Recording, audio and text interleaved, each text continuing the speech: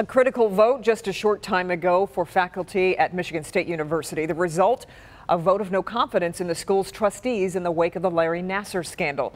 Rod Maloney is in East Lansing tonight following this story, and the faculty has been vocal, but how much weight does this actually carry, Rod?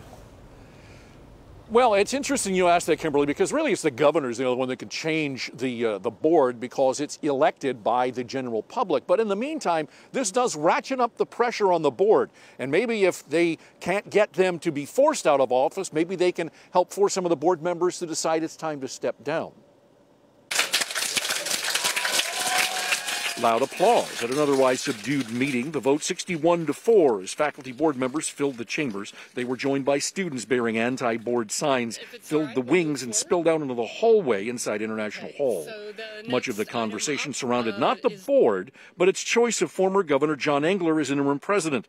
Member Shawnee Vickery said the no-confidence vote came after his appointment and felt it tone-deaf to make that the reasoning for the no-confidence vote and not the Larry Nassar scandal itself.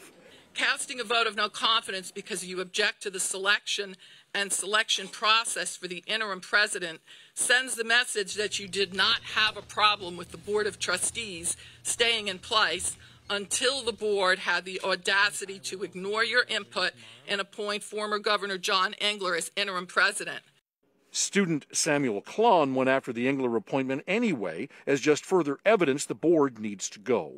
John Engler, irregardless of his politics and of his history and of his platform, is not an educator, and he is not qualified on that alone to lead this institution. And I believe that a lot of the people I've talked to that may not be Republicans would say the same thing if we had asked former Governor Granholm to come back as well.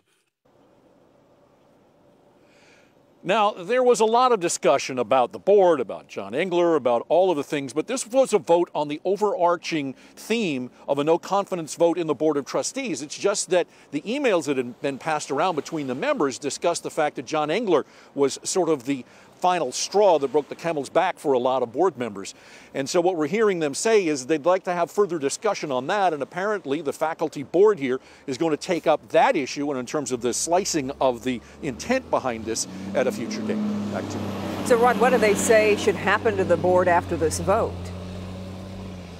Well, they all believe that the board needs to go. It just becomes a question of how. There were some professors who were saying that they think that dismantling the university isn't really especially helpful, and so that maybe the board, either part or in some fashion, can change. Others would like to see structural changes where the faculty board would actually have some say in the board members in the future, or at least having some control over the board choices. And so there's going to be a lot of pressure here in Lansing to sort of change the way this whole board process is undertaken. Okay, we'll see how it all unfolds. Rod, we appreciate it.